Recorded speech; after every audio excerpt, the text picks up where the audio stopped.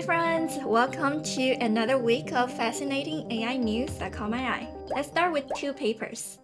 You might remember this paper from a few months ago showing 25 autonomous agents simulate human behavior in a Westworld-like sandbox environment. I actually made a video earlier going through this paper if you're interested.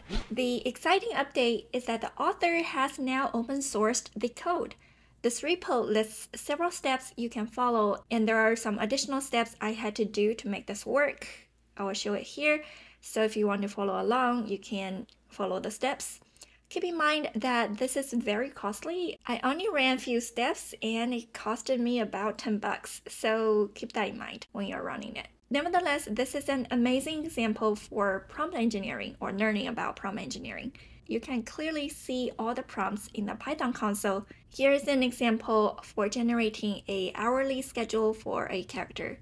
The prompt starts with the schedule format, then describes a character's persona, traits, ongoing activities, lifestyle, daily plan, previous generated activities, and intended schedule today. The language model can then generate what the character will be doing in the next hour. There is a lot of complexity in this project with various prompts and logics.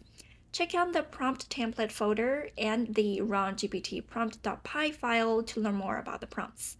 The second paper found that language models, especially larger and instruction fine-tuned models, tend to echo or agree with the user's opinion, even if it happens to be incorrect.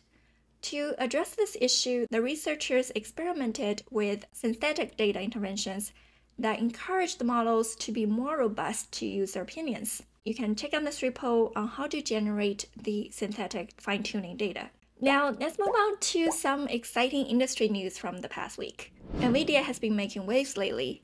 Jensen made several announcements at the SIGGRAPH conference.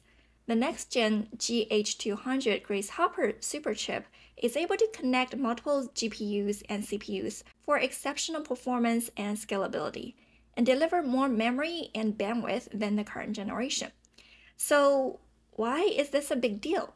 Traditionally, for GPUs, there is high latency to move data from CPU memory to GPU memory, and the GPU memories are quite limited. With the superchips, it is exceptionally fast to move data around, and you can have enough memory or connect with more superchips for more memory and compute power. The Nvidia AI Workbench allows users to develop and fine-tune AI models on a PC or workstation in a secure environment, and then scale up as needed. Nvidia is also partnering with Hugging Face, allowing Hugging Face users access Nvidia DGX Cloud AI supercomputing to develop advanced AI models. Google introduced Project IDX, a browser-based development experience powered by AI. You can develop from anywhere on any device and publish your app on Firebase hosting. This is not available to try out yet, but you can join the waitlist here. Stable Diffusion released Stable Coding for AI-generated coding, a Japanese language model, and StableChat, a new chat interface. And finally, there has been some concerns about Zoom's data usage and data privacy. There was a tweet about this earlier this week, went viral, but it got deleted somehow. Zoom then updated the terms of service and clarified, for AI, we do not use audio, video, or chat content for training our models without customer consent.